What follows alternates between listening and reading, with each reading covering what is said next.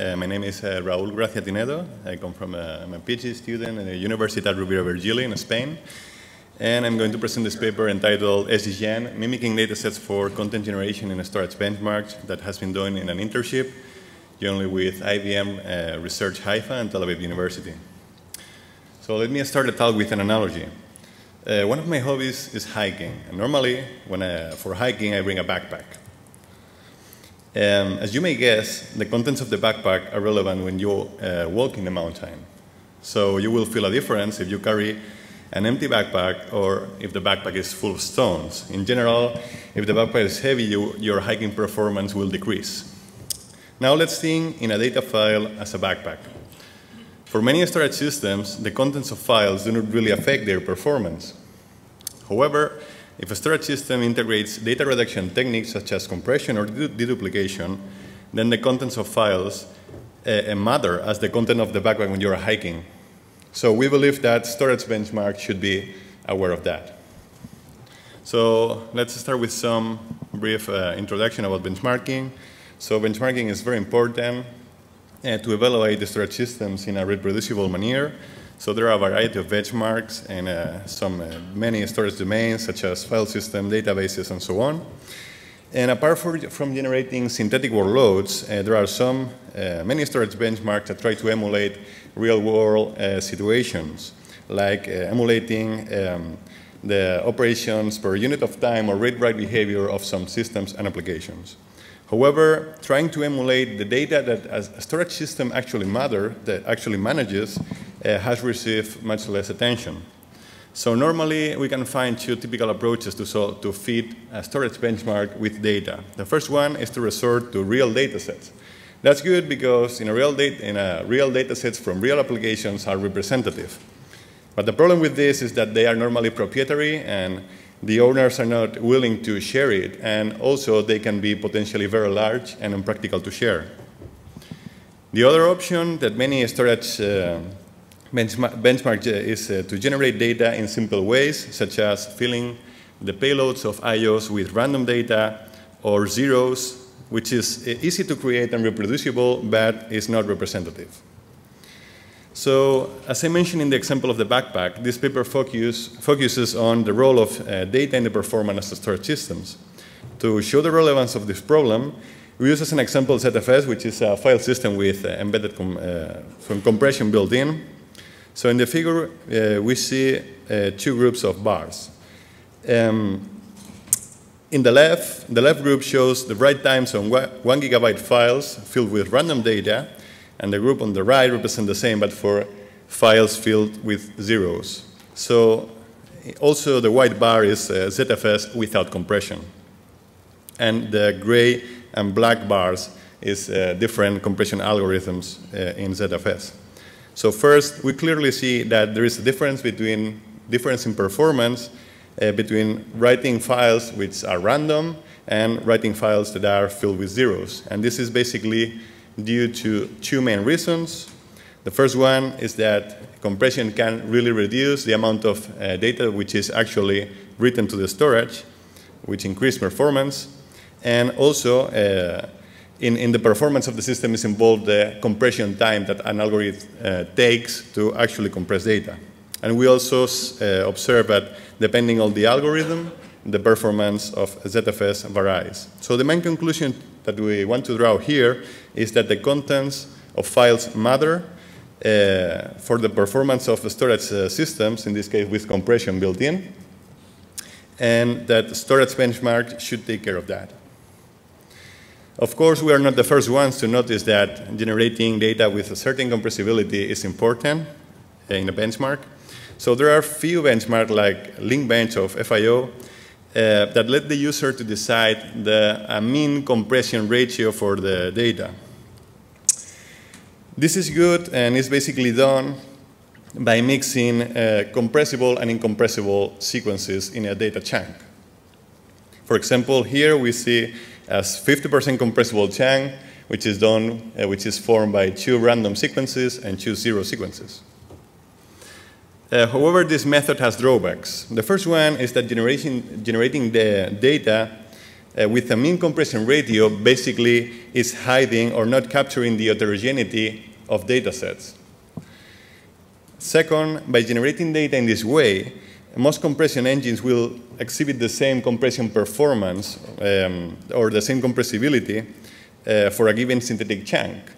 As you can observe, zeros will be compressed, well compressed by most compressors, and random data won't be compressed. So irrespective of the algorithm, all the algorithms will exhibit like 50% compressibility.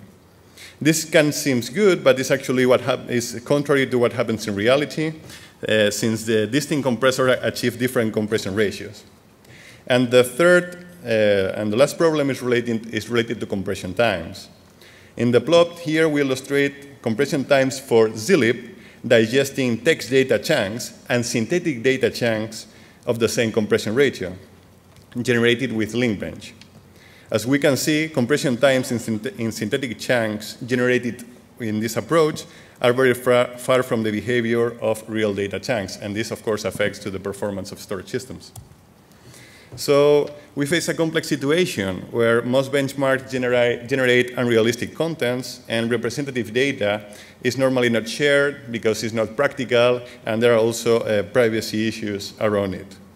So this is bad for the performance evaluation of a storage system with data reduction techniques built in.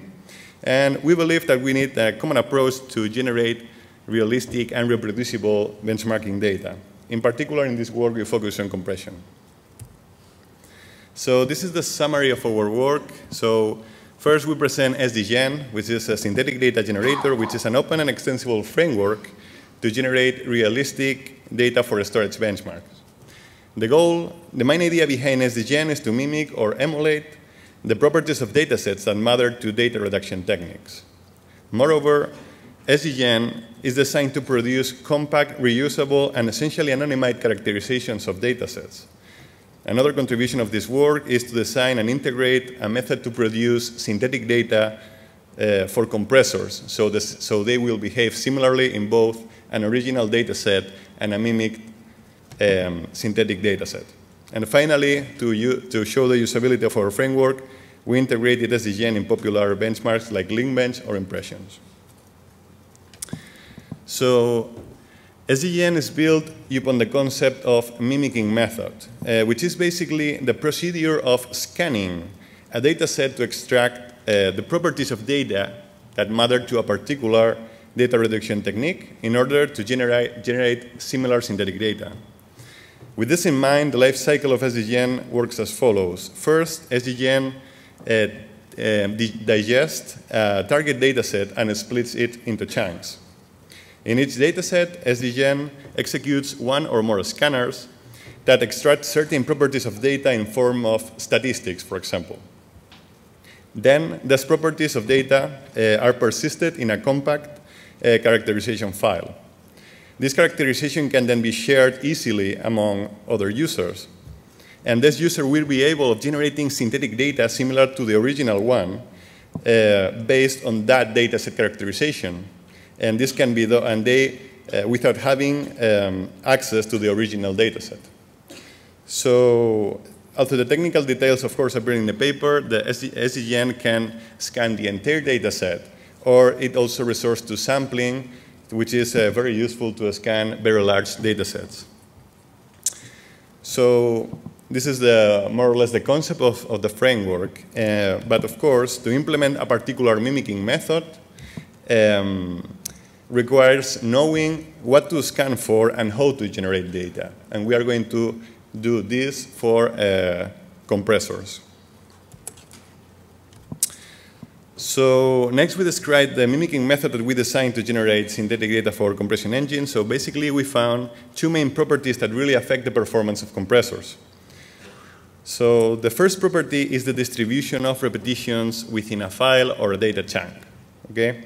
So the first plot here shows the frequency of repetition of a given length for two data types, which are PDFs and text data.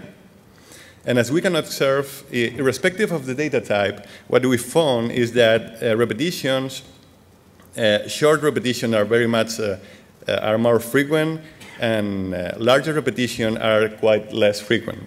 So this has an important role on the compression performance. Secondly, we also found that the distribution of byte frequencies is also important. In the second plot, we observe the frequencies of bytes depending on the data type.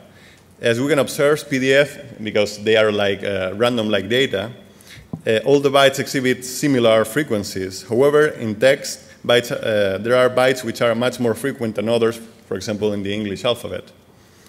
In our mimicking method, during the scan phase, we try to capture those properties to build a characterization file. So then to generate data, we need to achieve two main goals, okay? The first is, of course, to emulate the scanned properties in the synthetic data. And the second goal is to generate data with a reasonable throughput. So at high level, we generate a data chunk, a synthetic data chunk as follows. So first, we set up a generator that output bytes based on the frequencies of bytes found in the original chunk. Then we initialize a source of repetitions, which is basically a sequence that will be kept during the generation process of the entire synthetic chunk. With this in place, we start to build a synthetic chunk by interleaving repeated and non-repeated data as follows. We take random decisions about if we want to insert a repetition or not. In the case of inserting a repetition, first we have to know the length of this repetition. So we take it from the repetition histogram that we scanned before. So we get the length of the repetition, and we just take the prefix of the source of repetitions that we generated initially. And then this subsequence is inserted in the synthetic chunk that we are generating. In the case of generating a non-repeated sequence, we basically insert newly randomized data, also from the generator.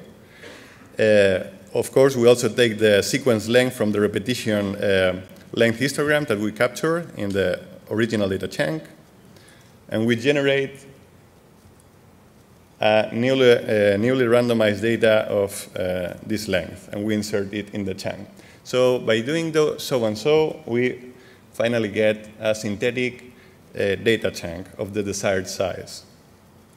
So this is a very high level our generation mimicking method. You can find, of course, more details in the paper. But let's show some results of this work. So this is at high level also our evaluation framework. So we first focus on the objective metrics to meet, which are compression ratio or compression factor and compression time.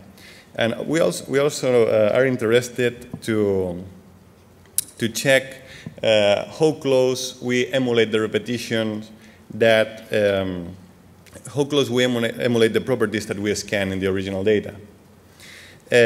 We employed a variety of data sets, so just to give a sense on the universality of our generation method. And in this work, we basically target lossless compression based on byte-level repetition finding or entropy coding. So there are the popular zlib and LC4 algorithms, which are currently integrated in many storage systems. But we also tested our synthetic data with other families of compressors, which are very different, like bzip or LZMA. And in the paper, you can check that for the non-targeted compressors, the results are probably less tight than for the targeted compressors, but are also acceptable for benchmarking. So to explain the tale from the beginning, let's see how well we emulate the properties that we first scan. So in this first experiment, we basically show the repetition length distribution, which is the upper plot, of both the data generated with SDGen and observed in the real data. And we observed that they are very similar, the distributions are very similar, following a kind of power law trend. In the lower plot, we show per each chunk, so the distribution, basically, the entropy CDF of the synthetic chunks and the real data chunks for various data sets. And we also observed that they are similar, so SDGen roughly follows the shape of the original data. So next, having this, we inspect one of our objectives, which is the compression times and ratios of two popular lossless compression, like LC4 and zlib, compressing chunks of real data and mimicked datasets. So in the rightmost plots, we observe the compression ratio distribution of synthetic chunks and real data chunks are very similar. And also we point out that we can emulate the heterogeneity of compressibility within a dataset. Second is about compression time. So one of the novelties of this work is that we find an analogous resource regarding the chunk compression times. So although compression times are normally harder to mimic, especially for LC4 because it is really fast and very sensitive to any variation, for most data types, compression times are also closely mimicked. So the ultimate goal of SDGen is to generate data that makes a storage system using data reduction to behave similarly for both the original and the synthetic datasets. So to explore this, we repeat the experiment that I introduced in the motivation. So in this plot, we show the throughput of ZFS writing 1 GB files filled with different data types. So again, we can see that ZFS performs similarly, writing either original or synthetic data. We achieve this even for extreme data types, such as DNA sequencing files, which are included in the Calgary corpus that we selected as a text dataset, which makes gzip to perform badly. As we showed in the motivation, link bench data is much easier to compress, and this impacts on the performance of ZFS. So for this reason, the write throughput of ZFS is much faster in using data generated with link bench. So next, we want to demonstrate that SDGen can be integrated with existing benchmark just to serve to them as a data generation layer. We executed a write workload with link bench, making use again of ZFS, and in this case, we make use of an SSD drive as a storage backend. In this experiment, which is basically a database workload, we show the difference on the write latency depending on the payload contents of insert operations and the compression configuration of ZFS. As baseline cases, we filled insert payload with random data, which is the dark gray line, and with zero data, which is the light gray line. Then, to fit the benchmark with real data, we also used, as insert payloads, random offsets of the Calgary corpus and text data, which is the black line.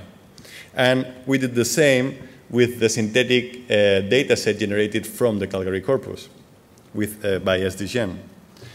The light green line corresponds to ZFS without compression. As we can see, the write latency of operations is very similar, making use of text data and the synthetic data generated by link bench, which demonstrates the usability of our framework. Making use of unrealistic payloads makes a big difference in write latency. So let me conclude. So in this work, we focus on the relevance of data for a storage system that integrate data reduction techniques, and of course also to their performance evaluation. We presented SDGen, which is a framework that, retaking the analogy of the backpack, aims at inspecting your backpack to fill other backpacks with artificial content. So you will experience a similar hiking performance irrespective of the backpack that you bring to the mountain. So finally, we plan to extend SDGen to mimic also data deduplication in the future, which is also more challenging, and of course, mimicking the duplication and combine it with data compression, which is a possible future research line. And that's it. Thank you very much.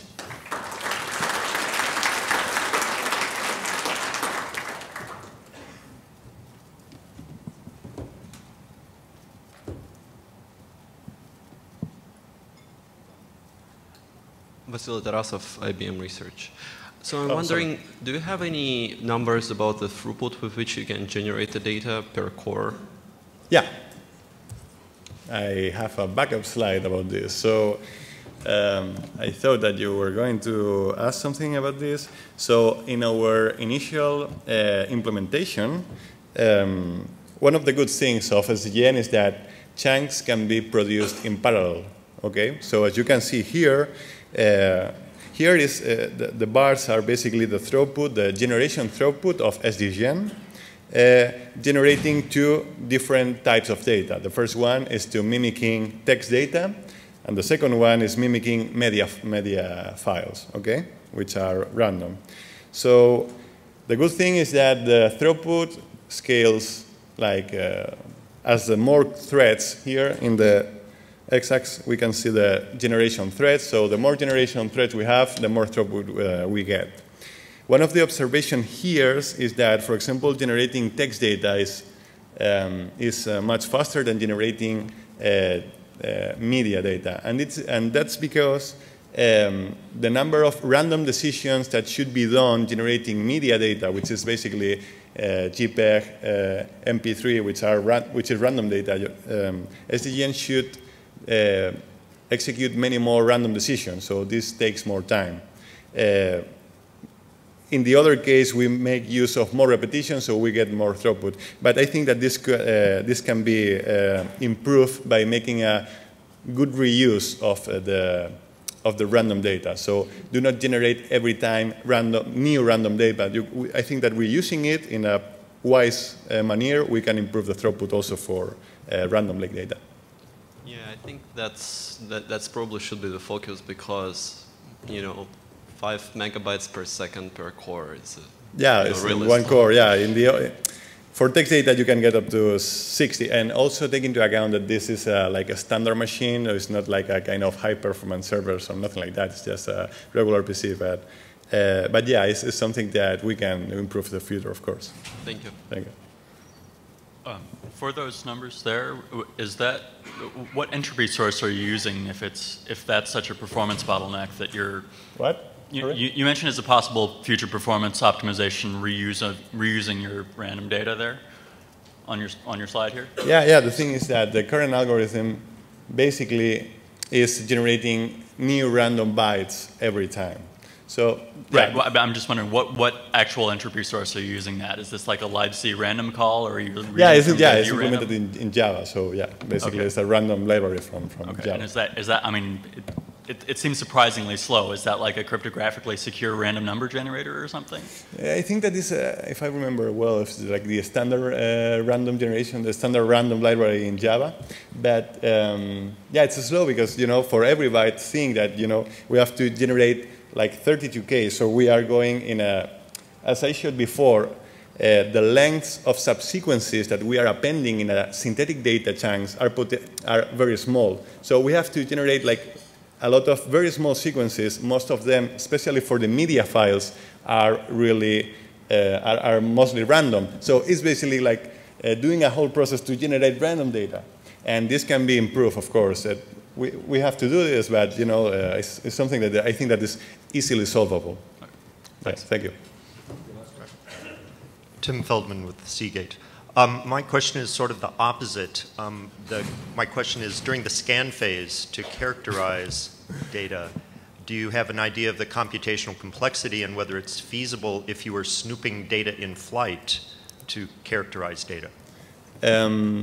We didn't try that because most of the use cases that we put in practice were like, okay, you are a company, you have a data set, so we have time, like scan it, and then give me the characterization file, and then we generate. So this should be only done once, and the generation part should be done like many times. But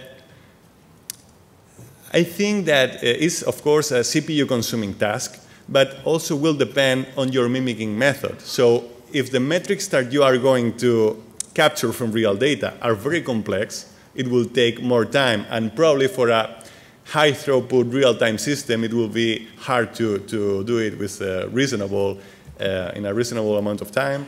But if, in this case, our metrics are quite simple, so I think that there are scenarios of real-time processing that could be done this. Like take samples of an input stream and take like a chunk characterization from a real-time input stream. Thank you.